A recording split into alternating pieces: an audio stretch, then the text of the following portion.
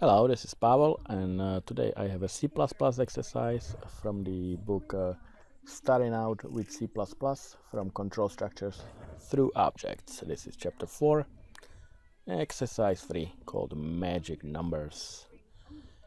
Now it says the date June 10, 1960 is special because when we write it in the following format, which is the month times the day, we will get the year. In other words, 610 is June 10 to 1960, which is 1960. 6 times 10 equals 60. All right, so that's the format that we are going to enter the date, 6, 10, 60, and 6 times 10 equals 60. Now it's asked us to write a program that asks the user to enter a month in the numeric form, a day, and a 2-digit year. And the program should then determine whether a month times the day is equal to the year. So it's a basic if statement. If so, it should display a message saying the date is magic, otherwise it should display a message saying the date is not magic. Now, obviously this is fairly simple if statement, so I'm gonna do it in two different ways. I'm gonna do a switch statement, if statement, as you would normally do, but I'm also gonna use the ternary operator, which is the kind of little fancy if statement, one-line statement. So that way, you can show off your skills, I guess, a little better if you want to impress your teacher or your classmates. Well, not really impressed, but if you want to learn something new other than just the basic if statement, stick around and I'll show you how to do the ternary operator as well. Alright, so I'm using Visual Studio.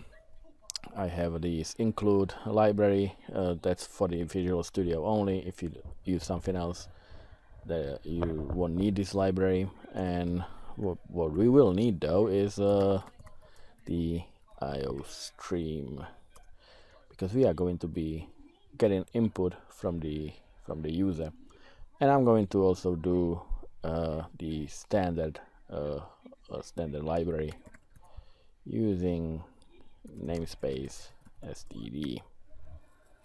All right, I guess I'm ready. So let's just do. We need basically 3 numbers, so I will do integer, day, month, and year. And then we will ask the user to enter the day, month, and year. So we will do cout, please enter a day, month, and a year. We'll do it all in one line, instead of asking for separate.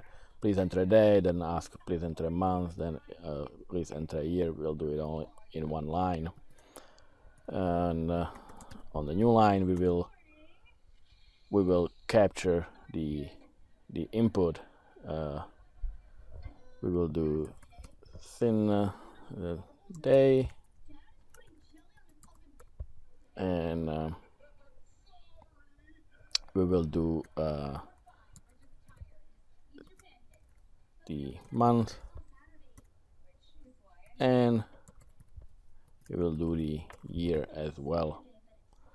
Now it says, actually, let me just do this, enter 2-digit year. That's important. Now we won't be checking the whether the input is correct or not. We will assume the user is not stupid and answers or enters the day, month, and digit in the correct format. See, this is exercise is simply about the if statement, which is very simple.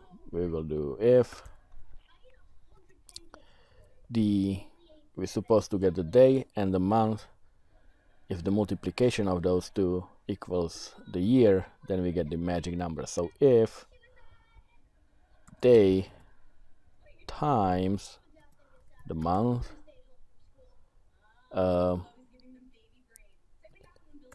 equals the year, we get the magic number, magic date, so we can see out that's a magic date. All right, and if it is not, simple else statement, then we will see out I did this the wrong way. We will see out that is not a magic date. And let me not forget. There you go. And that should be actually all. Let me just build it.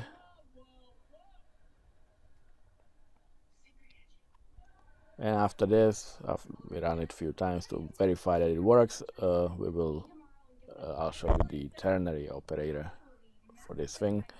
So if you run it, so we enter a day.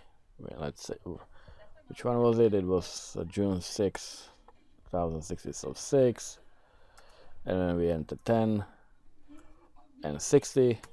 And it says that's a magic date because 6 times 10 equals 60. So if we enter something else, like 6, 11, and 60, then it says that is not a magic date. Now another way to do it, I'll just do it underneath here. It's a very simple, a little confusing at first, but it's not a difficult statement to comprehend. Basically, it's a simplified if statement. It can be only 2 conditions, true or false. There is no else if. It's only if this is the true, do this, otherwise do something else. And the syntax goes like this. First you write a condition, which is day times the month. Then you write what you are checking it against. So basically you write equals the year. And if it does, syntax calls for a question mark. Basically you're saying, is day times month equal a year? That's why the question mark. And if it is, the first condition will be true, then we will write that's a magic date. So I'll just copy paste this over here. So this is the true. If this is true, if day times month equals year, then we will output that's a magic date. Otherwise, I have to delete the semicolon because the statement continues, and the otherwise, basically an else statement, is the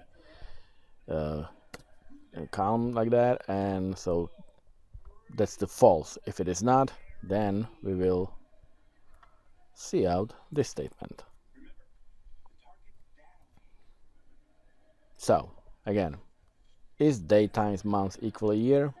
If it is, see out that's a magic date. And if it is not, which is this, which is basically else, then see out that's not a magic date.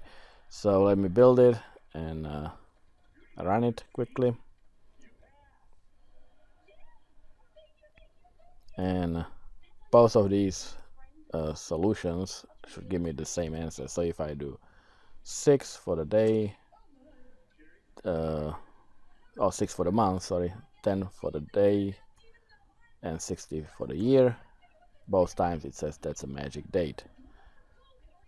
Both the if statement and the ternary statement. So if I run it again and I do something like 6 and 11 and 60, then it is not, and both cases evaluated the same way. So 2 different ways to do these little if statements. Again, ternary operator is only if else. There is no else if. There is no third possibility. Either it is true, and if it is, that's the first condition that you do.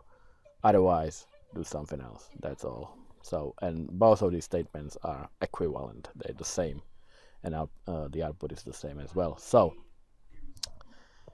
that's all for this exercise. If you liked it, please like the video, share it, comment it, and I will see you at the next video. Happy coding!